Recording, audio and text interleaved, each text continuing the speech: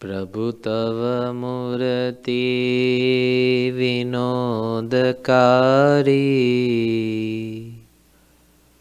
पलपन विसरे नहीं जो विसारी जुगल चरण सोल चिन्ह जेह नजर समीपे रहो अमारी एह नजर समीपे रहो अमारी एह। घनश्याम महाराज नी जय, हरे कृष्ण महाराज नी जय, स्वामीनारायण भगवान नी जय। Supreme Almighty, our beloved Ghanshyam Maharaj, the path maker to our liberation, our utmost dear Puja Guruji, Puja Santo, Puja Bhagatji, and all of you devotees, Jai Swaminarayan. You know, there's many reasons that are found in the Shastras that state and exemplify that Bhagwan Swaminarayan is the Supreme Lord of Lords, the Supreme Entity, the Ultimate Entity, the entity that we want to attain here, not only but after leaving this human body, our soul going to Maharaj's divine abode, Akshardham. Sadguru Gunatitanand Swami says in his Vato, regarding this matter of Bhagwan being supreme, that there are such kinds of people in the world that may be 20, 21, 22 years of age that are coming out of this sansar, meaning out of this world, to become saints. This is Bhagwan Swaminarayan's supremacy that we can understand here. From this, we want to listen to a charitra today regarding one very unique devotee of Bhagwan Swaminarayan that took a leap of faith at such a young age. And we want to see what that individual is doing or was about to do before taking this leap of faith towards the path of Bhagwan Swaminarayan, towards the path of God. The title of this charitra is called the Elite 18 plus 1. Swaminarayan Hare. A very important aspect of bhakti involves the commands of the Lord's implicity. The unquestioning obedience Bhagwan Swaminarayan won from his followers was phenomenal. You know, Bhagwan Swaminarayan only stayed on this earth for a mere 49 years. And he entered the Sampradaya, establishing its great fame at the age of 21, we can say.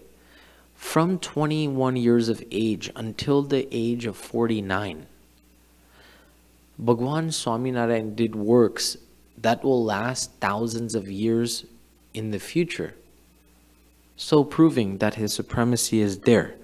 But one unique perspective that Bhagwan Swaminarayan achieved on this earth was making the most vile into devotees, making those who had the most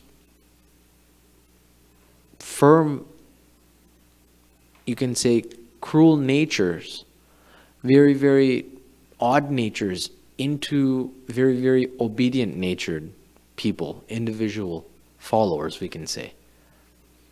How did Bhagwan do this? Well, we can only say his divine persona, his divine personality, his charm. But more so,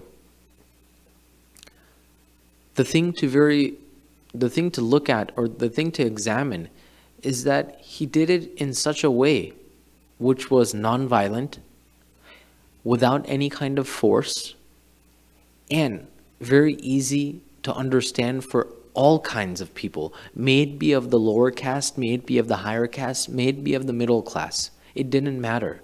Bhagwan Swaminarayan had his ways and has his ways even till this moment, till today, that is very unique and very subtle. In the past avatars, devotees were made through different other techniques, but no technique matches Bhagwan Swaminarayan's technique, because Bhagwan Swaminarayan did it his way. Bhagwan Swaminarayan did it through his vision. Bhagwan Swaminarayan did not look at any other individual or entity, but Bhagwan Swaminarayan brought all his charm, his unique persona, his unique personality from his divine abode Akshardham. There's a charitra regarding this that we would like to listen to today. Once Bhagwan Swaminarayan wrote a letter to his 18 disciples. Bhagwan Swaminarayan had many disciples, but he specifically filtered out, you can say, 18 disciples that he wanted to write a letter to. Here's what the letter stated. O great jewels of satsang. And then now the names of these 18 individuals.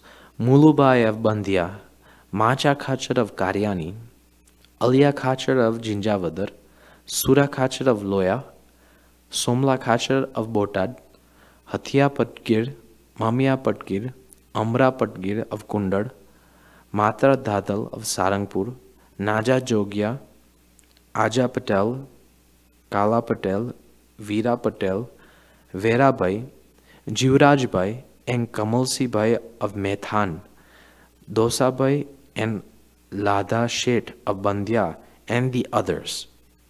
Bhagwan Swaminarayan stated 18 individuals with the villages, and then Bhagwan Swaminarayan put and others. He did not put specifically who, but this is a very important part of this charitra. That's why I'm pointing it out. Now, to understand and fathom how obedient these followers, not only these 18 stated, but overall in the Swaminarayan Sampradaya during the time of Bhagwan Swaminarayan were, is remarkable. Unmatched even till this day today. How so? Well, Bhagwan Swaminarayan, all he is doing is just stating these names. There is no kind of persuasion, there is no kind of force, there is no kind of, you can say, bribing of money, there's no kind of politics that is played, but just sheer obedience. Something that is very rare in religion, something that is very unique in religion, something that is very needed in religion in order for it to function in a very smooth manner. After saying these names, Bhagwan says, Jai Swaminarayan. I am writing this letter to ask all of you to renounce your families and livelihoods. Proceed to Jetalpur. There, Bhai Ramdas Swami will initiate you into the sadhu fold. Then proceed on a pilgrimage to Kashi and then return for my darshan in Kutch.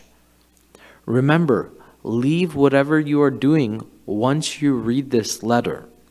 Do not go anywhere. Follow my agna and proceed to Jetalpur.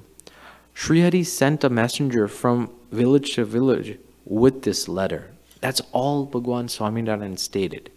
Very short, precise, to the point, yet very effective. Jai Swaminarayan, I'm writing this letter to ask all of you, it says ask, all of you to renounce your families and livelihoods. Now, first and foremost, Bhagwan has not stated this in person. He is writing a letter. Second, just from a mere letter, this statement is so difficult to follow. Who would do it? That's the question. Yet, it says over here, I'm writing this letter to ask all of you to renounce your families and livelihoods. Just by a mere letter, Bhagwan Swaminarayan's devotees were ready to renounce their families, even if they had a son, a daughter, a wife, parents to take care of, or livelihood, property, homes, cows, horses, etc., so on and so forth, wealth. Yet, upon Bhagwan Swaminarayan's word, this statement, so this one letter, a piece of paper, just stating this, and then Bhagwan Swaminarayan's signature at the bottom, devotees were ready to forsake everything. This is the uniqueness of Bhagwan Swaminarayan. If we put ourselves in such a situation, can we do this? If not, so this very, you can say, fact, can we follow the commands of Puja Guruji as is? If Puja Guruji says to do 100 Mara every day for 1 year, is it possible for us to do it without missing a day? If Guruji asks us that a devotee of Bhagwan Swaminarayan cannot eat outside food, so you must forsake it now onwards for life, are we capable of following this command? If Santos say that, Bhagat, you'll have to read the Vachanamrut every day in order for you to spiritually progress, and also listen to live Katha for half an hour, can we do this? These are the small basic agnas and commandments that a simple devotee has in his or her foundation. If this cannot be followed, then such kinds of commands as renouncing one's family and livelihood, how can that be followed? But this statement is strictly not for us. If it was, then our name would also be there. But for sure we can understand and say that Bhagwan Swaminarayan wants us to at least follow the basics of his Shikshapatri, the basics of his principles, in order for us to go to Akshardham. Bhagwan wants us to develop Agna and Upasana. Sadguru Gunatitanand Swami says in his Vato that Agna and Upasana are the two wings to go to Akshardham. Without a wing, how can an eagle fly? Similarly, Bhagwan just stated such a small statement, yet let's see how these 18 devotees react. Remember, leave whatever you're doing once you read this letter. Bhagwan even states this: do not go anywhere, follow my Agna and proceed to Jaitalpur. Shree sent a messenger from village to village with this letter. All of the devotees listed in the letter were ranked eminently in society. Gati chiefs, landlords, and great businessmen. The 18 names that I read to you, these are not normal low caste or medium caste people. These are individuals who are chiefs of villages like Surakachar, landlords, and great businessmen like the Sheths. Yet, Bhagwan Swaminarayan had no kind of doubt. Bhagwan Swaminarayan wrote without a doubt. Bhagwan Swaminarayan had trust in his devotees that when this letter is sent to this devotee, this is what will happen.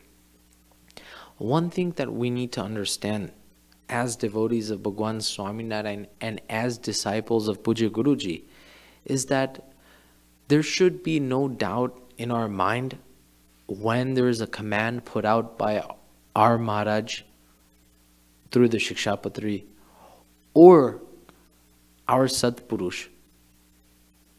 If our Satpurush, our Puja Guruji, has trust in us enough so that he is able to tell us everything and anything regarding our nature, regarding our issues, regarding doing this and not doing that, then it's something that we should be proud of. If that kind of trust is, you can say, instilled in us by our Satpurush.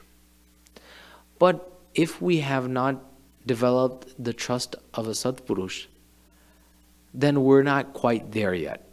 And Akshardham might not be guaranteed.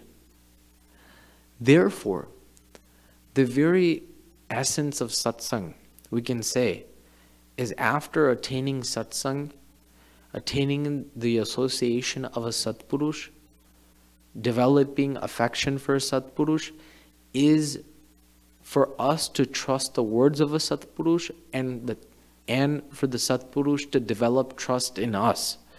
Both of these factors are needed in order for Atyantik Kalyan or Moksha to occur. When trust is developed by the Satpurush in us, and how can it be done? What is the procedure for that? Well, the more and more we stay in His commands, the more and more we become obedient to Him, the more and more we develop dasbhav or servitude towards the Satpurush and towards Santos and Bhaktos and this satsang, the more and more we develop an emotion of surrendership. That's when all these elements are seen for a long period of time, that's when the Satpurush develops trust in us. Without these factors mentioned, it is not possible. The Satpurush does not develop trust upon us by us doing Katha, or by us writing books, or by us managing something, or by us just coming to Mandir and calling it a day, or by us doing only puja. But these very, very deep, you can say, fundamental elements are needed in order for that trust to develop. And when that trust is developed, then our moksha is guaranteed. When that trust is developed, then we slowly but surely are walking on the path of God in a very, very steady fashion. That's why it's very important. And Bhagwan Swaminarayan here is showing to us that just like I have trust in these devotees by writing such a bold letter, by writing such statements which are very, very tough to follow, Bhagwan Swaminarayan is showing to us that I need you to behave in such a manner that such kind of trust that I have for these 18 devotees and others can be developed also inside of you. We need to gain Bhagwan's trust, just like how in the world, a father and a son relationship, if the son messes up a couple times, the trust of the father might waver a little inside of the son. But if the son behaves properly for a long period of time, slowly but surely, the father's trust will again be, you can say, enabled on the son.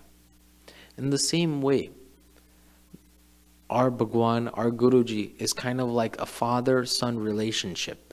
And such kind of a trust needs to be developed in order for the relationship to successfully and steadily, you can say, progress.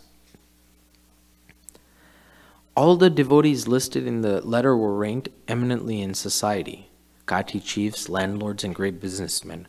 When Aja Patel of Methan got the letter, he immediately announced his departure, because Aja Patel was a very, very firm devotee of Bhagwan Swaminarayan. He was a very, very, you can say, obedient devotee of Bhagwan Swaminarayan, and he wanted to follow the commands of Bhagwan Swaminarayan. According to the Vachanamrut, Garuda 1st chapter 15th, Bhagwan Swaminarayan says that those who have bhakti inside of their hearts want to follow the commands of God and His Sant. Those who have bhakti inside of one's heart want to follow the commands of Bhagwan Swaminarayan and his sant. This is Bhagwan Swaminarayan's own statement stated in Gadada 1st chapter 15th Vachanamrut, in the beginning. At the moment, he was in the middle of his nephew Kalyan Das's wedding. What an event. Think about it. A nephew's wedding, you're inside of the wedding is occurring, it's going on, and you receive the letter from the messenger. And he decides to announce his departure immediately. Think about how much firm faith Ajay Patel must have. Kalyan Das asked to see the letter. Because obviously Kalyan Das was like, it's my wedding, what's going on, why are you leaving? Let me see. Expecting resistance from Kalyan Das, Ajay started to explain the importance of Maharaj's Agna and that it would not be wise to interfere. Kalyan Das silently read the letter and proclaimed, "Uncle, I must come too." Kalyan Das, might I add, is in the middle of his wedding. According to Indian tradition, there's 4 rounds that are made around the Yagna Kund, which completes a wedding ceremony. And Kalyan Das had almost made his rounds, 3 of them, and this letter came, and he stopped and he read this letter. And upon reading this letter, he said, "I must come too." He was 75% married, only 25% was remaining. Yet, upon reading Bhagwan's divine words, think about how much Bhagwan's words have an effect from even a letter, not directly heard through the ears. That proves that Bhagwan Swaminarayan was not only God, but he was the supreme God of gods. Maharaj had ordered me to leave my home as well. Ajapai was surprised by Kalyan Das's response. He snatched the letter and carefully reread it. There was only 18 names, and his nephew's was not amongst them. So he asked, "Where do you see your name?" Kalyan Das replied, "Uncle, do you not see the end of the letter? It says, 'and others.' Remember? And others. And I am that other." Ajabai was speechless. He thought that my nephew in the middle of a wedding, and he read the letter in such a way that I could not even think of. He read the letter outside of the box. Even 18 names were stated, but he picked up on "and others." And he accepted it to be his own name. Ajabai insisted that Kalyan Das seek approval from his mother and his in-laws and his wife. Kalyan Das received permission from all 3 of them right there on the spot. Another very, very tough decision, yet think about it. Obviously, Kalyan Das needed approval. He cannot just run away like that. It just doesn't work like that in the world. But he sought approval from his mother, his in-laws, and his wife-to-be to go to renounce the world. And surprisingly, you're probably wondering that how could these 3 individuals give consent so easily to such a big irrational decision? Well, the only, you can say, solution or the only answer to this question is that Bhagwan Swaminarayan resides in each and every individual, and Bhagwan Swaminarayan himself, being inside of the soul of those individuals, said yes and gave the approval. There's no way that in the middle of a wedding ceremony, especially the wife-to-be, gave permission to her future husband-to-be, permission to become a saint in the middle of a wedding ceremony. Yet it happened. This is a true story. These are true events. It happened, and it happened in Bhagwan Swaminarayan's religion. It happened in Bhagwan Swaminarayan's, you can say, garden.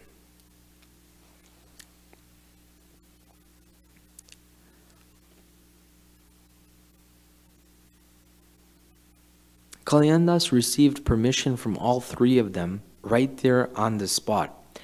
As the wedding drums beat to the rhythm of the sacrifice and flutes hummed to the tune of the detachment, both uncle and nephew left for Jetalpur together. In Jetalpur, Bhai Ramdas Swami initiated the devotees and told them to go to Kutch to receive Maharaj's blessings. Shriji Maharaj waited for the saints on the city's main street. Bhagwan himself waited for his saints to come. This is how much love Bhagwan Swaminarayan had. And you know, Bhagwan Swaminarayan did three things specifically when he met his saints who were traveling in long vicharan around or touring the region. When they came to meet him, number one, Bhagwan Swaminarayan would greet them. He would hug them and he would serve them. These were Bhagwan Swaminarayan's three niyams, three vows that he always did upon seeing his saints. That's how much love Bhagwan Swaminarayan had and has for his saints as of now. As soon as the 19 saints were in sight, Shriji Maharaj started doing danvats. Bhagwan himself, the humility, the humbleness, the daspanu. Bhagwan Swaminarayan is showing that his saints were not ordinary and he himself was not ordinary. How so? Well, on one side, he is the Supreme Lord of Lords. No other incarnation, no other avatar, no other God ever has shown such a feat where he bows down to his saints by doing danvats, prostration. And on the other side, these saints who have renounced the world for their God, Shriji Maharaj, has renounced money and wealth and family and fortune and businesses and land and great, you can say, mansions, just to stay in the command of their God. Where can you find such kind of saints and where can you find such kind of a God? This is why the Swaminarayan Sampradaya, this is why the Swaminarayan religion is unique from all other religions. Such kind of events happening, and normally, on a natural basis. This is not a reenactment, this is not an act, this is not a play or drama. These are natural events that happen and were written down for the, you can say, for the motivation of the devotees of the future. They all rushed to stop him. Shriji Maharaj embraced all 19 sadhus. When Kalyandas approached Maharaj, the others narrated his story. Shriji Maharaj obviously knew this, so Shriji Maharaj uttered words of exclamation, Adbhut, Adbhut, Adbhut, meaning wondrous, wondrous and wondrous, and fittingly named him Adbhutanand Swami. Maharaj spoke to his... Why did he name him Adbhutanand Swami? Because he did such a wondrous act by being in the middle of his wedding ceremony and reading the letter written by Bhagwan Swaminarayan and letting go of his relations, his ties, his money, his wealth, his property, and going to stay with Bhagwan Swaminarayan and surrender his life to him. That's why Bhagwan Swaminarayan named him Adbhutanand Swami, or you can say a wondrous saint. Maharaj spoke to the sadhus with love and admiration in his tone. You have followed my Agna without a second's delay. This is no small achievement. Your names will be praised forever. Pleased with the whole group, he kept them with him for a few days and then commanded them to return home to resume a normal life. Except for Adbhutanand Swami. Bhagwan Swaminarayan tested his devotees, and all the 18 names that he stated were commanded to go back home. And that 19th saint, Adbhutanand Swami, was commanded to stay. We can see that this was all set up by Bhagwan Swaminarayan as a charitra for the future devotees and bhaktos, so that we can understand that following the commands of Bhagwan Swaminarayan pleases Bhagwan and his Satpurush very much. And Adbhutanand Swami stayed, and Adbhutanand Swami did wondrous acts throughout his life, stayed in the command of Bhagwan Swaminarayan, and returned back to Akshardham where he came from. This was the life of Sadguru Adbhutanand Swami that we understood. And might I add that here in Puja Guruji's, you can say, life here on this earth, such kind of saints renounce their life for him. Such kind of saints in the world from different various countries, such kind of saints in the world that have unique, you can say, job titles, have very high pay grade, yet they renounce to please and stay in the commands of Puja Guruji. This is the supremacy of Bhagwan Swaminarayan. This has been the supremacy of Bhagwan Swaminarayan, and this will be the supremacy of Bhagwan Swaminarayan. And this was the spiritual level of the household devotees of Bhagwan Swaminarayan. They were ever ready to follow in the commands of Maharaj. And all we can learn, if we do not understand anything from this charitra, is that Bhagwan Swaminarayan, number one, very much likes those who stay in his commands. And number two, there is only happiness in staying in the commands of Bhagwan Swaminarayan and his Satpurush. And finally, Bhagwan Swaminarayan is supreme. He is the Sarvopari. He is Almighty God through these kinds of charitras. Saying this, my humble Jai.